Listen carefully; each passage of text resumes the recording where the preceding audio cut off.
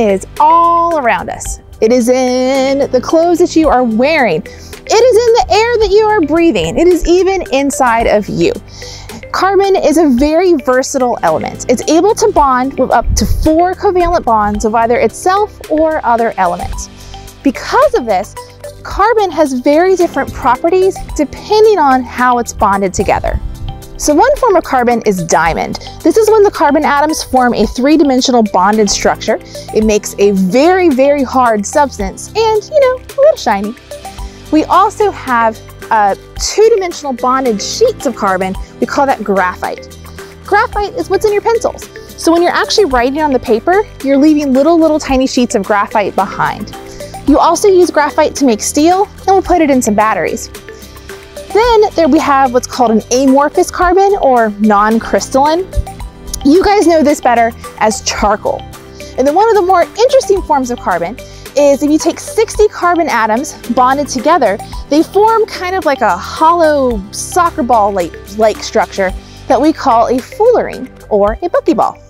So we call organic chemistry the study of carbon. Carbon will bond with many other molecules to form organic molecules. Examples of these are things like sugar, DNA, alcohols, aspirin, and many countless more.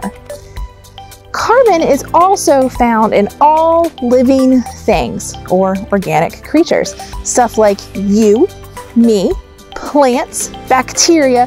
Carbon is everywhere. All living things are made of carbon. So now I'm going to demonstrate a reaction that produces a lot of carbon. I cannot say this enough. You really shouldn't do this at home. And I mean it. Don't do this at home.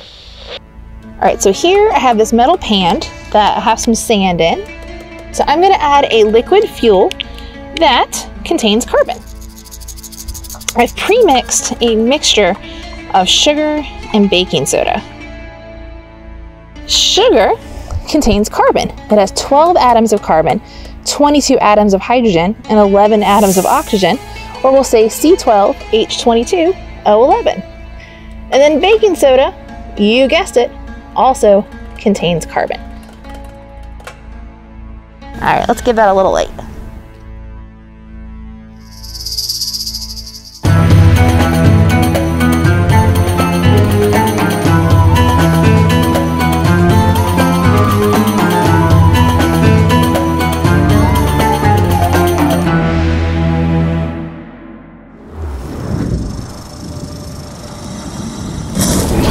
All right, so what's going on? It's important in this experiment to have both the sugar and the baking soda in order to produce the snake-like structure. Both sugar and baking soda burn and produce water vapor and carbon dioxide gas. However, because the baking soda releases so much carbon dioxide in this experiment, it actually reduces the amount of oxygen available for burning the sugar. So instead of burning, some of the sugar decomposes into elemental carbon, and the gases that are produced bubble up through it, forming the solid black snake-like structure. All right, guys, I hope you enjoyed that. Be sure to check out our website for some more experiments that you can do at home. Download instructions for this and other STEM at-home activities at smv.org/stayconnected.